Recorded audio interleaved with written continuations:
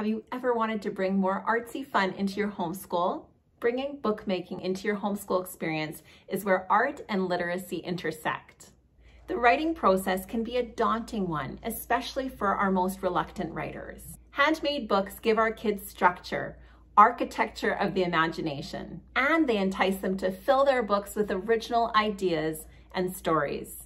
I'm Alana, founder of Artful Teaching, Joyful Learning, and I help educators and homeschoolers teach their kids with confidence, ease, and a splash of creativity so that their kids fall in love with learning. Handmade books excite and engage kids of all ages because they're not only beautiful in form, but they're an expression of themselves. A finished handmade book is something to celebrate and cherish forever. Kathy Maranker and Susie Payton said, "A book made by hand is the perfect meeting place for artistic expression and emerging literacy." Bookmaking unlocks something amazing in kids: creativity, enthusiasm, a zest for learning, concentration, patience, imagination, and lots of talent. It lets kids forge a personal connection to reading, to writing, to making art. Handmade books are a wonderful way to bring the worlds of art and literacy home to your child. Not only will your child have more ownership of their learning once they've created and published their own book, but you'll also have a concrete piece of learning for their portfolio. Bookmaking is an art form that can be explored even with the youngest of learners. Handmade books can take on so many forms. Poetry books, written all about the seasons. Life cycle and science books. Research investigation books. Idea books. Math fact books, and so much more.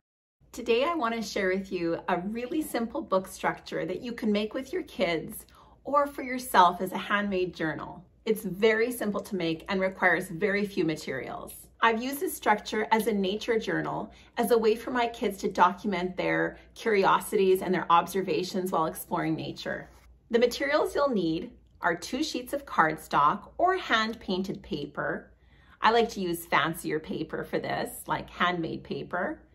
1 narrow piece of contrasting color paper, and this is totally optional. White printer paper, a twig that you can find outside, the length of your paper, an elastic band, and a hole punch. Now here are the directions to make your journal. Now once you've lined up your pages, you'll want to assemble your book. I've used long printer paper that I've now folded in half, and then you're going to want to take your hole punch and punch a hole near the top and near the bottom. Then you'll want to hole punch the other pages, your cover, as well as your contrasting colored spine. That adds a nice pop of color to your book. Finally, weave your elastic band through the back of the book, looping it over the twig. I usually say that this is the worm trying to poke its way up through the hole.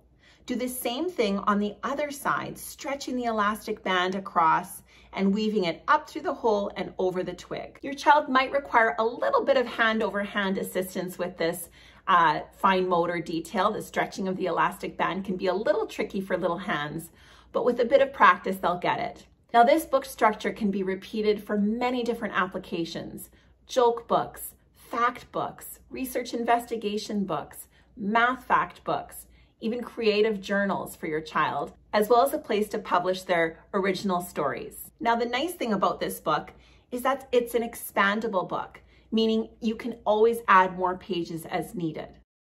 Add a title to your book and start filling your book with nature specimens, pictures, and observations. Down below, you'll find some prompts.